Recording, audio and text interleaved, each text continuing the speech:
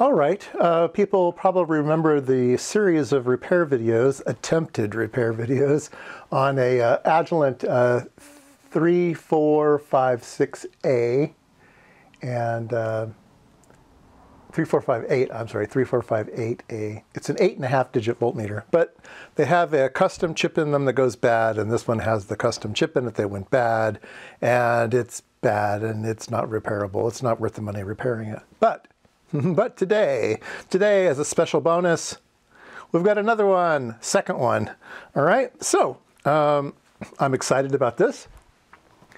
This one is a older one. It's a Hewlett-Packard 3458A. And I know for a fact that this particular instrument was inside Hewlett-Packard. It was made by Hewlett-Packard, was used inside Hewlett-Packard to be calibrating Hewlett-Packard products. And so that's its province. So we will see. I know that has an error, but I don't know what error. But I have two of them now, so it's always good to have two of them, because then you can compare the two, and it makes troubleshooting a whole lot easier.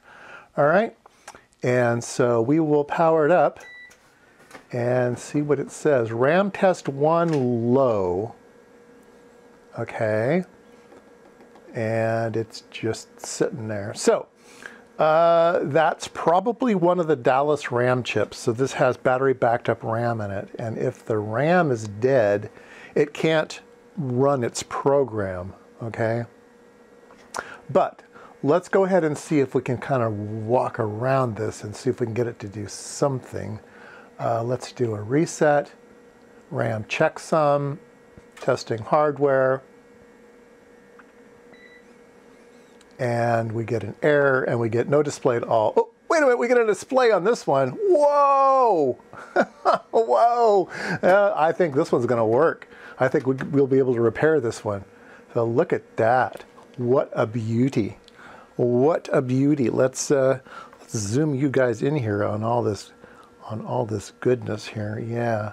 I don't know if you can read that. It's a little bit dim. We might be able to, I think this one has a much brighter display. This is a newer instrument. We might be able to take parts of this instrument and put them in this instrument and make it much, much nicer. Or maybe this one just works fine and we have to live with a dim display. Or maybe we just move the display. Who knows? But it looks like it actually functions. It is throwing an error code. So let's look at the errors. Let's see if I remember how to do that now. Error. So we'll do error. We'll get a 114 system error, which is not a good sign. It's not a good sign. So where are the arrow keys now? I'm trying to remember how to run this thing. Here, arrow keys. System error, non-volatile RAM checksum. So that's okay. That's an okay error. Now let's go with the error again. No error. That's the only error code. That's the end of the error codes. Let's do that again. We'll do a test. And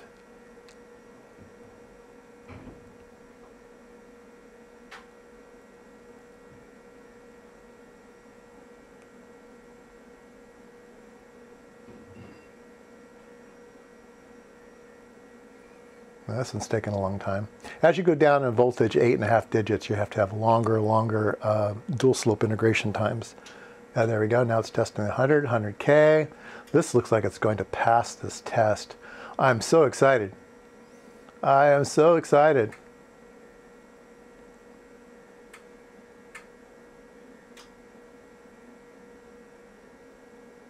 I think one of the easy things to do would just be to pull the Dallas RAM chips out of this unit and put them into this unit and see if that just fixes the problem right from the get-go.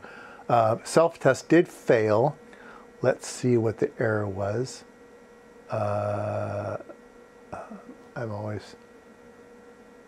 Whenever you work on something, you forget.